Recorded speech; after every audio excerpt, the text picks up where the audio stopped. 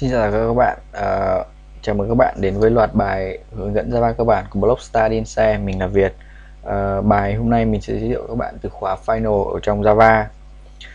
Final thì nó được sử dụng cho cả khái niệm class, khái niệm phương thức và thuộc tính.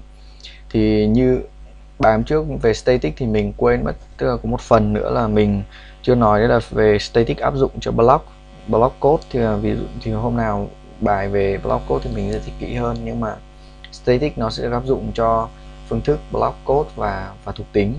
Thì là ba thành phần.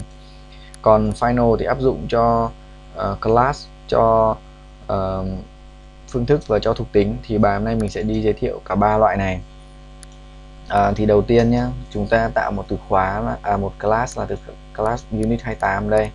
Thì để trước hết chúng ta đi vào khai báo cho thằng unit 28 là một cái biến bình thường, ví dụ như int number chẳng hạn, như này. Thì giờ chúng ta viết cái phương thức main.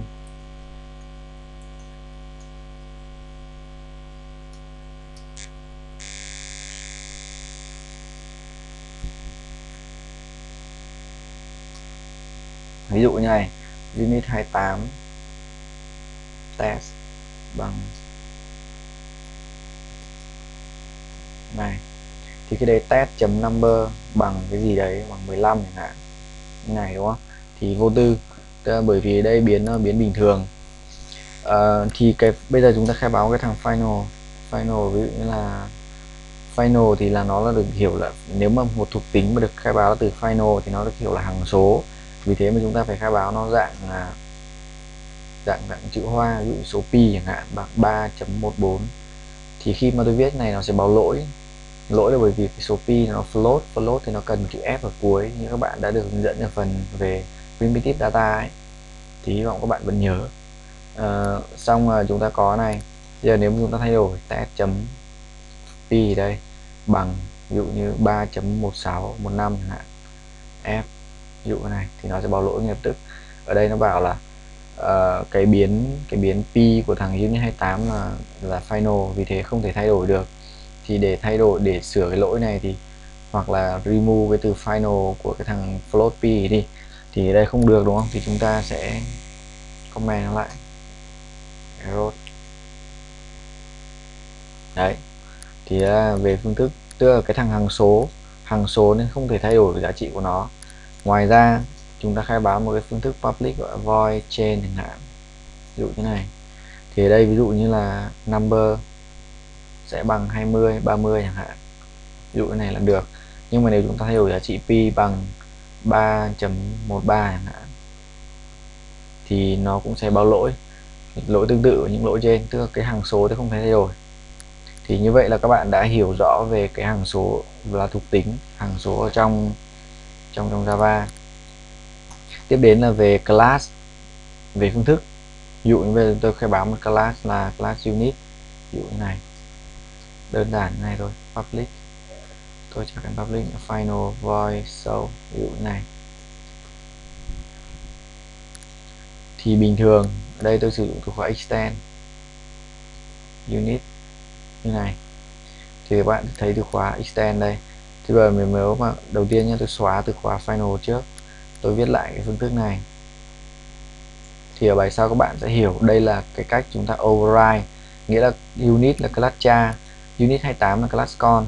Thì unit cha có class cha có một cái phương thức là show, phương thức con viết mãi một phương thức show giống hệt, thì nó gọi là override, tức là giống hệt luôn, thì nó gọi là override. Thì khi mà override này thì ok. Còn nếu bây giờ tôi thêm một từ khóa final vào, thì nó sẽ báo lỗi ngay lập tức. Ở đây remove final của accept của cái này. Thì khi mà chúng ta khai báo final cho một phương thức thì có nghĩa là các class con của cái class đấy nó không được override cái phương thức đấy. Các bạn nhớ nhé, tức là chúng ta không được override một cái phương thức được có một từ khóa là final ở phía trước. Đấy là về ý nghĩa. Thì các bạn chú ý cái điểm này. Quên, các bạn nên để này. Thì khi đấy các bạn comment này lại, thì đấy là về ý nghĩa. Thì error ở đây, đúng không? Đấy là xong về phần từ khóa cho final, cho phương thức. Tiếp đến là từ khóa cho class. Thì các bạn sẽ thấy là unit bây giờ là một class bình thường, và class này thừa kế bình thường, đúng không? Thì bây giờ chúng ta khai báo final ở đây thì xem chuyện gì xảy ra. Khi chúng ta khai báo final ở đây thì ngay lập tức chỗ này sẽ có lỗi.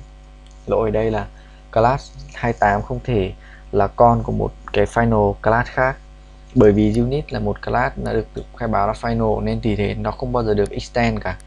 Các bạn nhớ nhé, tức là khi một class có cái access, có cái modifier non access modifier là final thì nó sẽ không được thừa kế nữa.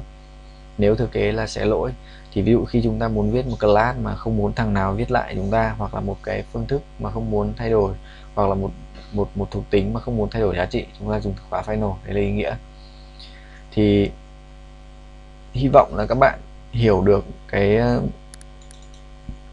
ý nghĩa của từ khóa final thông qua bài học hôm nay. Thì nó áp dụng cho class, cho phương thức và cho thuộc tính. Thì nó ý nghĩa không thay đổi giá trị, không thay đổi thuộc tính, không thay đổi phương thức và không được thừa kế class khi có từ khóa final. Thì đấy là bài học, nội dung bài học hôm nay. Hẹn gặp lại các bạn vào các buổi học tiếp theo.